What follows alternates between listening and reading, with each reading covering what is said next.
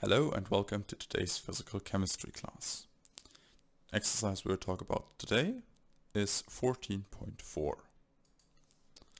This would be the following. Suppose that for the reaction K plus L reacts to M, you monitor the production of M over time and then plot the following graph from your data.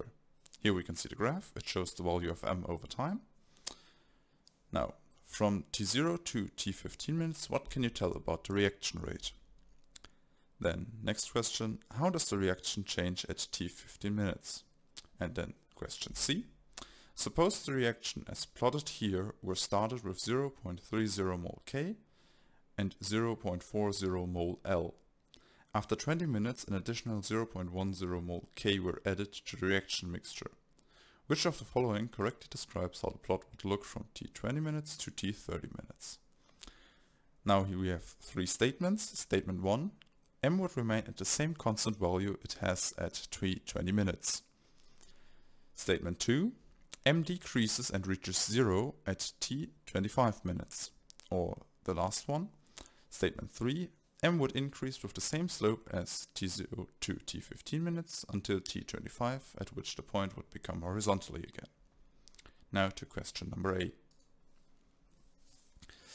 From T0 to T15 minutes, what can you tell about the reaction rate? Well, in the time period from T0 to T15, the graph has a constant incline and the production of M occurs with a constant reaction time.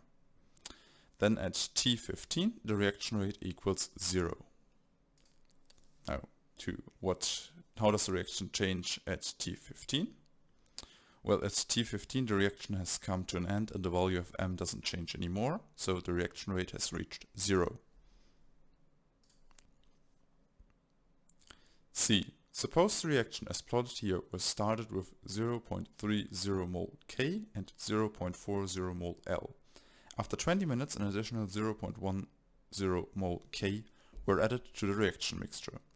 Which of the following correctly describes how the plot would look from T20 to T30 minutes? As you remember, we had the three statements, and the correct answer in this case would be the statement number 3. M would increase with the same slope as T0 to T15 until T25, at which point the plot would become horizontally again. So now to show why. At the time T15, there would only be 0.00 mol K and 0.10 mol L left in the solution. If you now would add another 10 mol K at T20 minutes, the reaction would then start again and run until T25. And then the reaction rate would drop to 0 again and the reaction would stop.